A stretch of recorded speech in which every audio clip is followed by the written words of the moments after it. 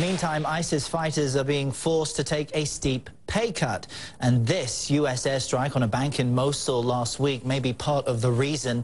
A leaked ISIS memo informed fighters their salaries were being slashed by half, down to as little as $200 per month. Joining me now to talk about this is Jonathan Schanzer. He's a former terrorism finance analyst at the U.S. Treasury. Thanks for your time. If we combine this memo with that airstrike in Mosul, where possibly millions of dollars in cash was targeted, how do we assess the financial standing of ISIS right now?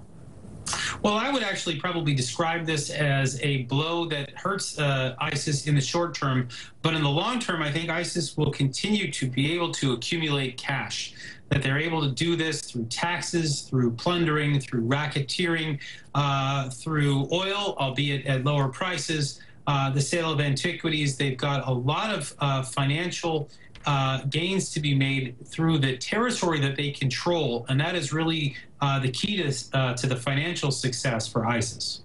Now, if we take a look at the typical ISIS salary, if you can call it, among soldiers, it's estimated to be anywhere between $400 to $1,200 per month. They get $50 stipend if they have a wife, an additional $25 per child. If they are, in fact, to go through this salary slash of 50%, would that impact recruitment at all? Do you not feel that it would at least have an effect on ISIS's momentum these next few months?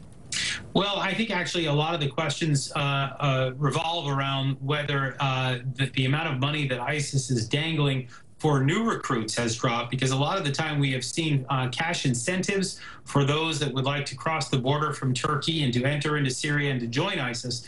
And that cash has been a huge incentive for a lot of these fighters. Once they're on the battlefield, they probably have less room to barter, that if they try to leave the battlefield, that ISIS enforcement, let's call them, could take care of them and or perhaps punish them.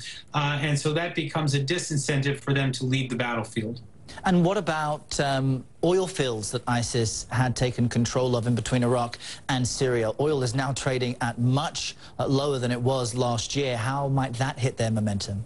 This is going to hurt. I mean, when we're looking at oil at $30 a barrel, and then, of course, when you look at ISIS oil, this is illicit oil, so it's probably trading at roughly half that or two-thirds that. So it becomes much more difficult for ISIS to gain a significant profit from its oil sales. But again, you've got to note that despite the fact that oil has been a significant driver of income, that is, in fact, the racketeering and the taxes that have brought ISIS the lion's share of the cash that they've brought in.